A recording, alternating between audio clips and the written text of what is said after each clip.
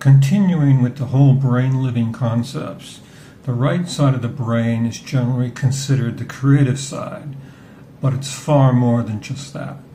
The lower number 3 portion of our brain is like a child. It just wants to go out and play and have fun. Its only concern is feeling good in the moment. It's not concerned with time. It doesn't plan for the future. It doesn't dwell on the past.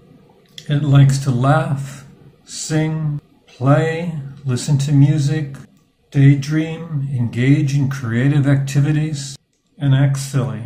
It just wants to chill. It enjoys hanging out and being mellow.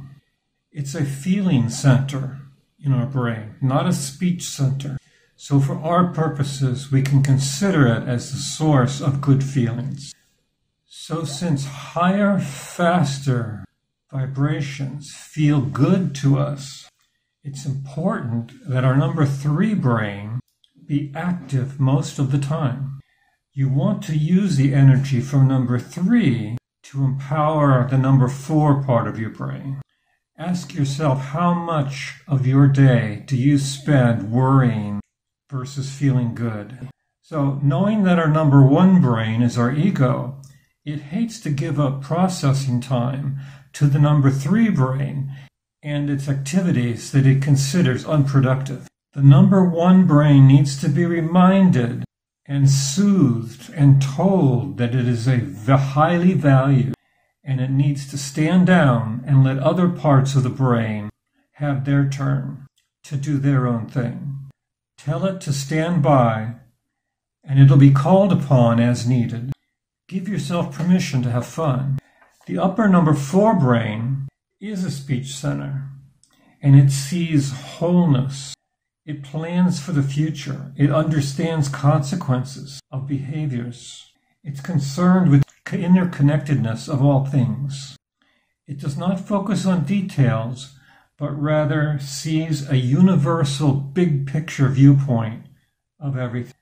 It sees the oneness in everything and our place in all that is.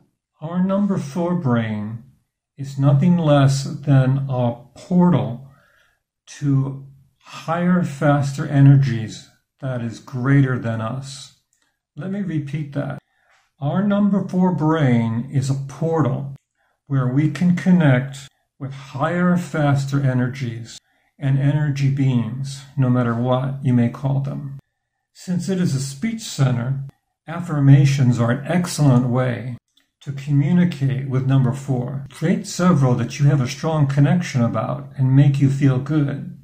You can say them over and over to yourself all day as a mantra. You can see some of the ones that I use down below. And Louise Hay is an excellent source for finding affirmations. It's not the words or thoughts that matter. It's the feelings that are associated with them. The highest use of language is to communicate words that trigger positive emotions and thus higher vibrations.